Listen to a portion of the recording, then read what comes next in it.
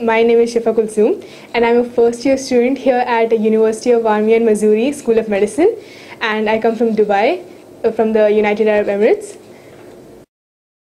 The main difference I think is Dubai is like very well developed, so you have like these tall skyscrapers and tall buildings and apartments and all stuff, and here you have a variety. You have small houses, you also have like apartment buildings and stuff, and here there's a lot more nature to explore. You don't have that in Dubai because it's just full of buildings and cars and people, and here there's a lot of greenery that we can enjoy.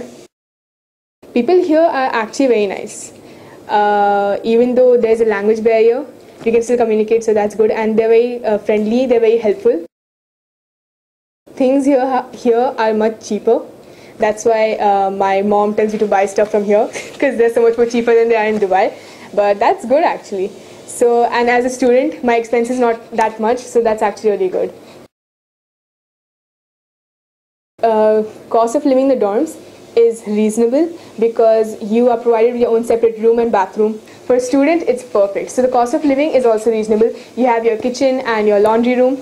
And another reason the dorms are so good is because students have so much to study. They don't always have time to go out. And especially for basic needs like food and water, you have the store downstairs, which is perfect. This is med school, so it's hard, but you have to study.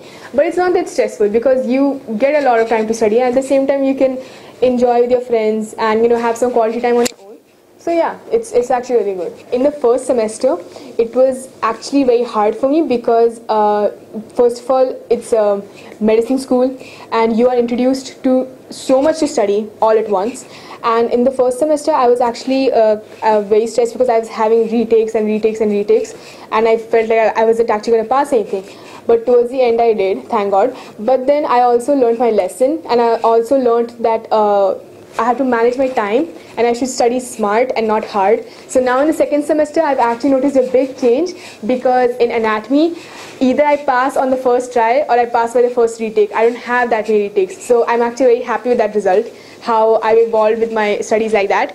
And so yeah, you actually discover a lot, like how to go about your studies, how to make time for other things. So it's like, and also how to de-stress yourself because you're going to feel stressed most of the time, so you shouldn't actually. So time to de-stress and everything. So you learn to manage, you learn to evolve like that. So that's what I did, yeah. So in my classes, basically I have Swedish children and German, and one friend I have who is American.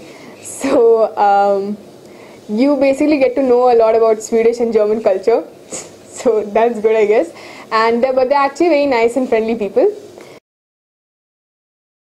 There was a girl from Dubai, and she called me because she was confused between this college and another college.